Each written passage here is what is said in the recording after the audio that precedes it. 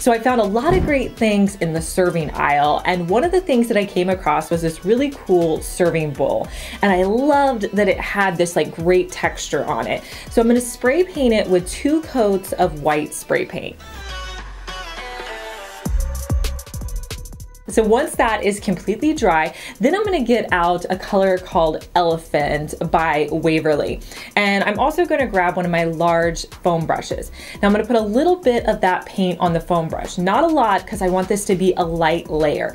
And then I'm just going to brush lightly that elephant paint onto my textured piece. Now I'm trying to just do a top layer so that I really get that texture popping out. So you could always go back and add more paint. So start lightly and then you can always add more. I think this is a great decorative bowl that you could put as a centerpiece or out on your countertop.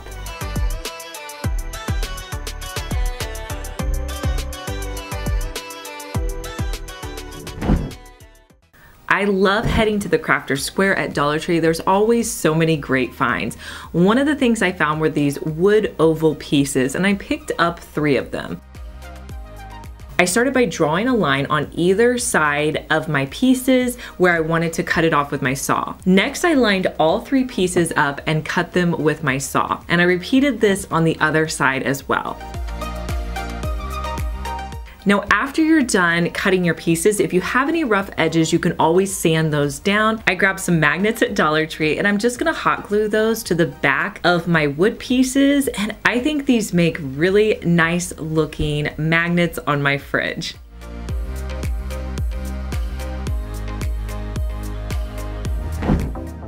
So I love this time of year when there's all these huge serving platters, and I found there's a really cool one at Dollar Tree. They usually don't have serving platters this big, so I had to grab it because I thought it would make the perfect coffee table tray. So I'm gonna spray this again with 2 coats of white spray paint, and then to dress this one up, I wanted it to have a distressed look. I'm pulling out something I haven't used in a while, which is my Vintage Effects wash that has been sold out on Amazon. I've probably just been like hoarding it so that I don't waste it. So I grabbed that and a Dollar Tree brush, and I'm just going to lightly brush it around the edge. Now, whenever I'm distressing, I really don't know how it's gonna turn out. So what I like to do is add different layers until I'm happy with the outcome. So I'm gonna brush it around the edge, and then I'm going to take a paper towel and wipe away so it's not too much at all. Next, I decided to use a black paint pen from Dollar Tree. These paint pens are bomb. Like, they are awesome at Dollar Tree. These are some of the best paint pens I've used. Like, if you see them, buy them. I'm just gonna lightly go around the edge of my piece. I'm gonna go back in, add a little bit of brown until I'm happy with the look. That's the awesome thing about distressing, is it's totally personal preference. You add as little or as much as you like.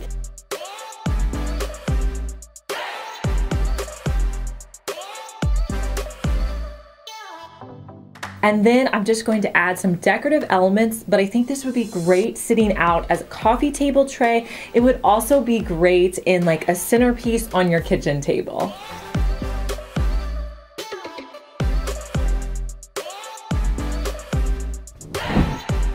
So I went ahead and picked up 3 of these glass vases at Dollar Tree. These are pretty easy to find, so you should be able to find them at most Dollar Trees. So to create that fun lantern look, I bought some reed basket weave off of Amazon, and I'll link below to the particular one that I picked up. So I started just by measuring out my strips. So I measured out a strip that was going to go up and over the top of my clear container, and then I also measured one that was going to go around the base. So I had 3 that were longer, and then I had 3 that were smaller.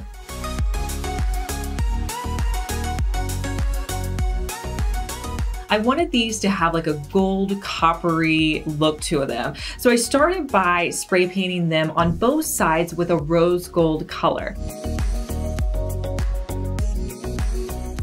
once I completed the rose gold, I realized that it really wasn't the color that I was looking for, that I wanted something a little bit more coppery. So I grabbed some of my acrylic paints. I had like a brown and kind of like a goldish color.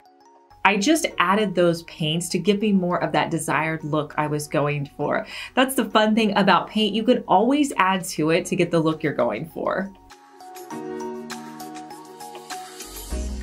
Now, to adhere these to my container, I thought I was going to use hot glue, but then I decided to use E6000. So I put E6000 on either side of the glass container.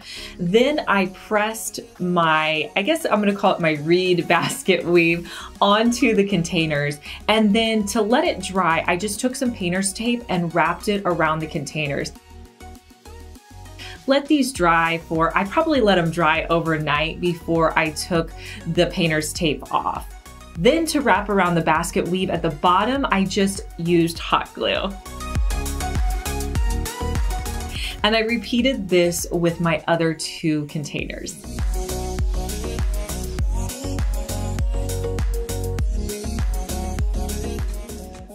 To finish them off, I just added in some candles, and I love the way they turned out.